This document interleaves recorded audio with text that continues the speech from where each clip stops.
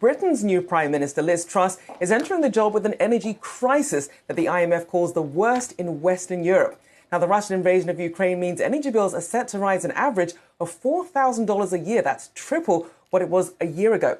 And that's going to happen on October 1st. Now, Truss promised immediate action on energy and is expected to give more details on Thursday, including a potential plan to cap energy bills with a $116 billion stimulus package. Now, Russia again cut its main natural gas pipeline, Nord Stream, sending Europe scrambling. We saw from Goldman Sachs that their analysts predict a $2 trillion jump in Europe's energy bills by 2023. That would account for an estimated 15% of the region's GDP at their peak, Dave.